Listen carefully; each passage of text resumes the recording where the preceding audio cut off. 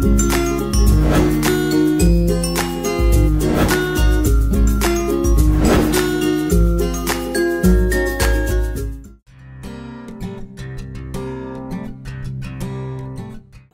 everyone, welcome to Naresh Technologies. So in this video, we are going to give a Core Java challenge number 10.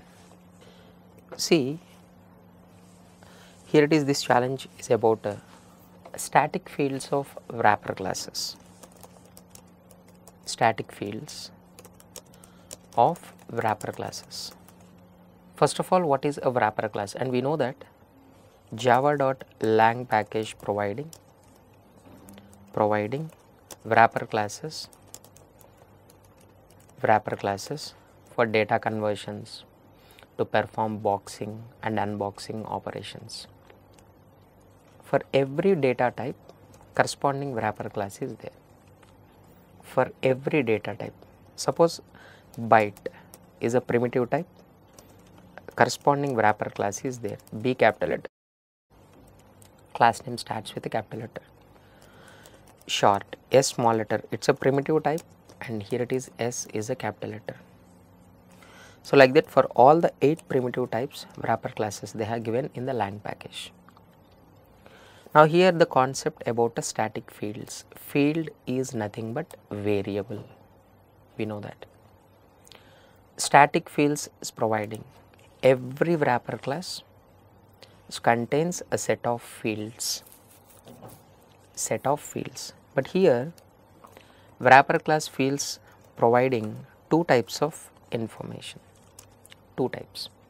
First one is the variable is used to check what is the min value and what is the max value of type. Nothing but limits of data type. For example, if you take byte, what are the limits?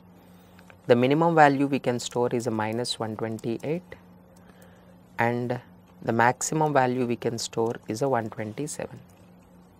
Using a byte type variable, you can store a value between -128 to +127 only. So actually no need to remember all these things, no need to by heart all these things, because here these values provided using predefined variables of wrapper classes. And second one, what is the size of data type? Specified data type, but it will represent in bits. You can convert into bytes, okay. So in this challenge, you have to write the code, a small code snippet, a program that should display limits and size of data types like a byte type, short type, integer and long. Just integer limits and size of every integer type. What is the byte size? What is the short size? All. These fields are static fields, remember. If you just go through that API, if you open the byte class in java.lang package, byte class is there, and in the same way short class is there, and here it is a long class is there, integer class. In all the classes here it is variables are present, static variables are present.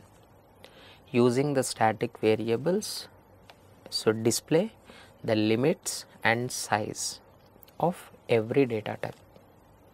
Hope you comment your code. Thank you.